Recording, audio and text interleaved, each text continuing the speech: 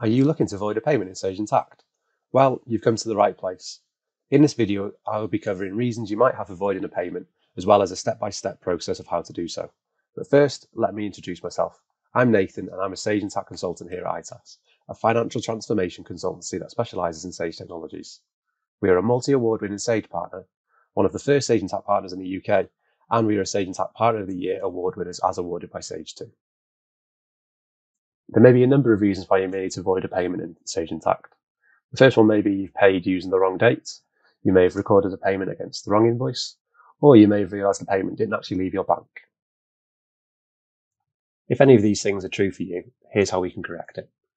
Firstly, open up the menu in the top left corner. Then go to Accounts Payable, and underneath the Reports heading, there's a button which says Registers. And then we're going to run the Check Register report. I would advise favoriting this because it is a little bit hidden under the Registers dropdown. Before running the report, we must define the filters, set the reporting period to ensure that the relevant payment is included, and we may want to filter by supplier or by the bank account to refine our results. Once ready to run the report, click View in the top right corner. Once you've located your incorrect payment, you can see on the right-hand side there is a Void button. Click on the Void button to open up a secondary window.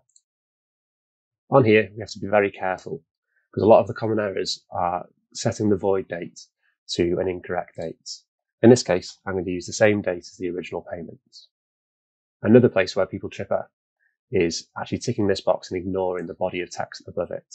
The body of text above it actually asks you if you'd like to reverse the original invoice as well. Now, it's very uncommon to reverse the invoice and the payment at the same time. Once we are happy, we can then click Submit. What this does, it posts the equal and opposite to the original payment. That's all of the steps to avoid a payment in Sage Intacct. Thank you very much for watching. If you found the video helpful, it'd be great if you could like and leave a comment below. I'd also recommend subscribing to our channel to keep up to date with new videos we release helping you with other processes in Sage Intacct. And don't forget, here at ITAS, we don't just implement Sage Intacct, but we also offer support, consultancy, training. Just head to www.itassolutions.co.uk to learn more about the services we offer.